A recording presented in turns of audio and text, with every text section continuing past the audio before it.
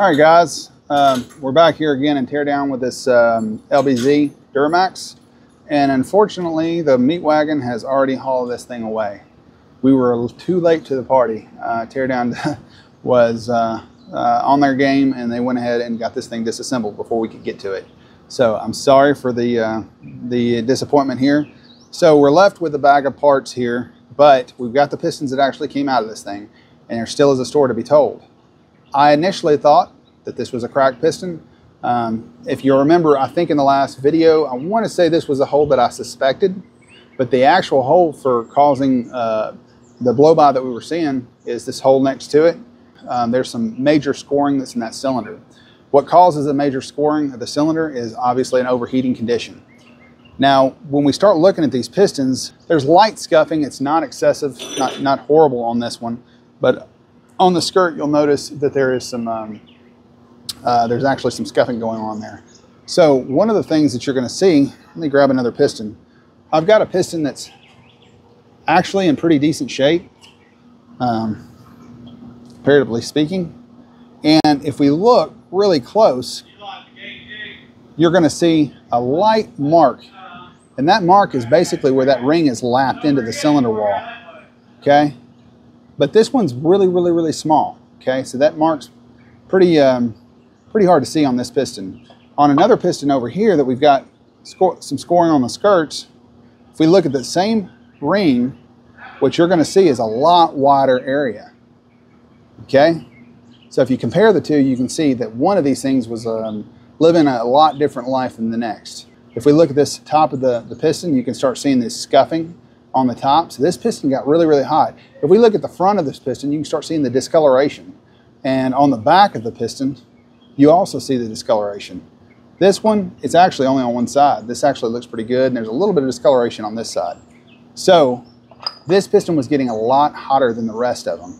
So what happened is that the ringland began to wear. And what happens when that takes place is this ring is not supposed to be able to move or rock. And once it begins to be able to tilt, now we have a wider pattern for the ring because it's actually contacting. Now it's got a because it's rotating, it's going about kind of a radius, right? So it's got a point of rotation.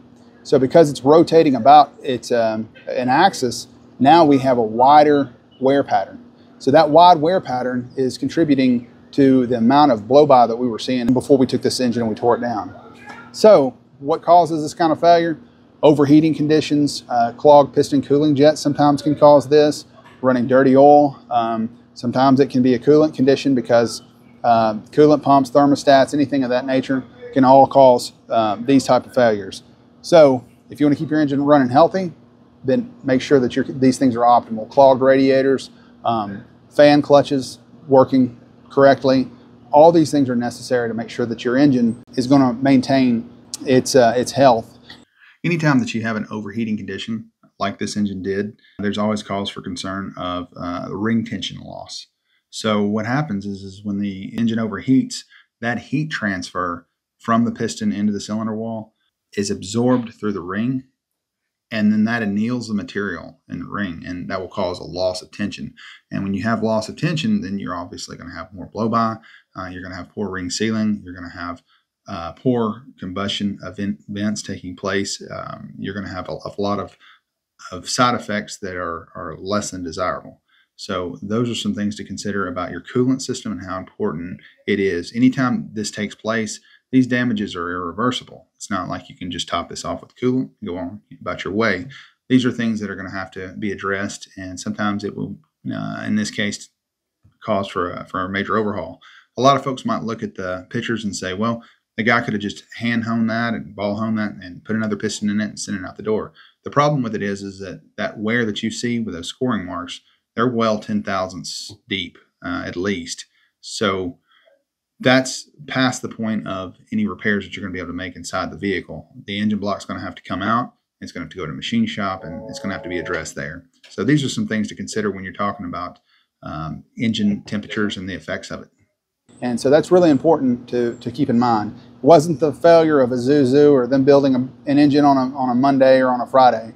It had everything to do with ownership responsibility. And, you know, that's important. And for the guys watching, I want to make sure that you guys We're trying to put these videos together, not just for the entertainment of tearing these things down and finding out what's going on, but also what you can do to make your engine live a longer, happier life. So thanks for watching, and we'll catch you on the next one.